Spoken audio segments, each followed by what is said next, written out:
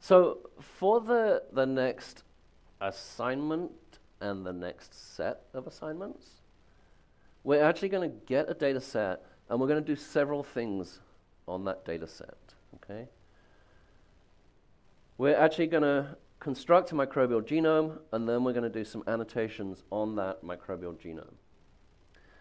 And we're going to work on a bacterial pathogen called Klebsiella Pneumoniae. So this is where we come into the story. Klebsiella Pneumoniae, a really nasty bacteria, something that is resistant to all known antibiotics, something that is causing a lot of problems in hospitals, and we're trying to kind of understand that problem from a real genomic perspective, really get into what's going on. There was a study that was published a couple of years ago by Kat Holt and colleagues. Professor Holt is from the University of Melbourne in Australia and does a lot of work on trying to understand genomic epidemiology of bacterial pathogens. In this study, she was looking at Klebsiella. She's done amazing work looking at different salmonella outbreaks and other outbreaks in hospitals that cause big problems. And their approaches are similar, but for the next few weeks, I want to take a look at the data set that they used, that they generated for this particular study. Basically, their goal was to sequence about 300 genomes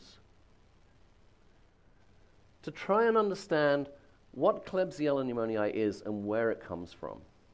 They have a lot of data associated with the genomes, and so, for example, they have a website where you can go and view all of the metadata associated with these particular genomes, and so the map here shows where all of the isolates came from around the world.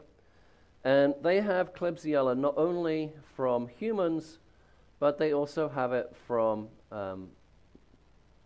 other places, from hospitals, but also from cows and environmental isolates and a bunch of other locations. And as she almost always does, Kat Holt wrote a lovely blog post describing the key findings of their paper. And I encourage you to go and read that, but in case you don't read it, I'm going to summarize basically what they found in their work. The first thing they found was that when they looked at Klebsiella, they broke it actually down into 3 different species. And it was what we all considered one big species. There was Klebsiella pneumoniae, which is basically all of the clinical isolates, so all of the things that cause disease. They were really closely related to each other.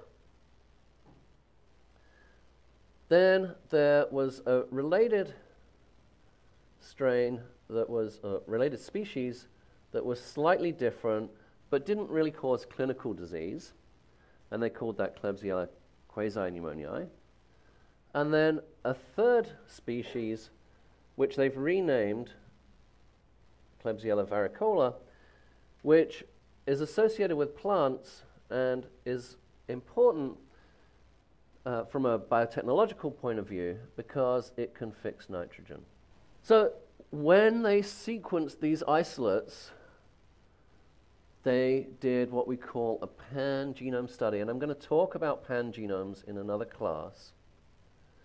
Basically, they try to figure out how many genes do all of Klebsiella contain. And they found that Klebsiella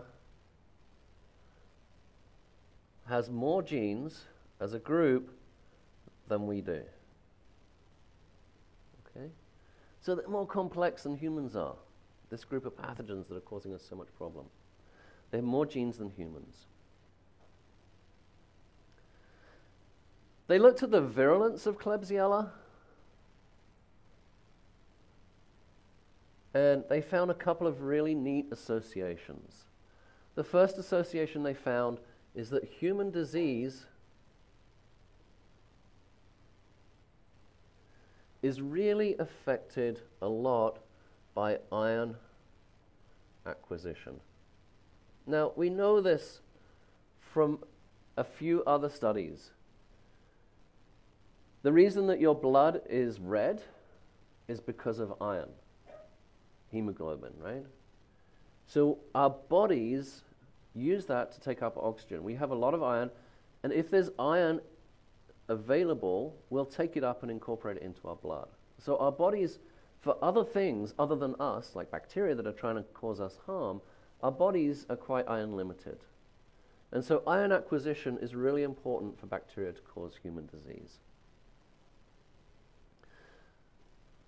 Another thing they found is that in cows, they have a disease called mastitis.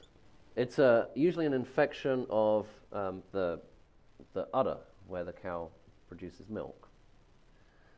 And in fact, for Klebsiella to cause disease in cows, they acquired a set of genes that allow them to utilize a sugar called lactose. Lactose is the primary sugar in milk, right? It's the primary component of milk. So if Klebsiella wants to cause a disease in cows associated with milk production, it required some genes that allow it to grow on milk. And then the other thing they looked at, which is quite scary, is they looked at the acquisition of antibiotic resistance, and they looked at the acquisition of genes. We call them virulence genes. You might call them nasty genes. So virulence means causing disease, okay? And what they basically found is that there were two clouds of bacteria. There was a cloud of bacteria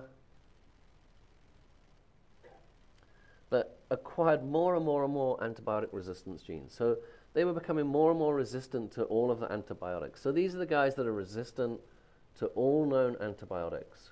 And then they found a cloud of bacteria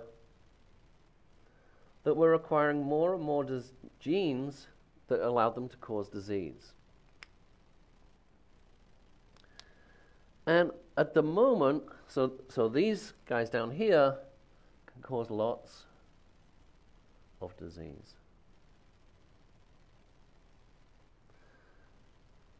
At the moment, this little area, let's call it the oh shit area, is quite small.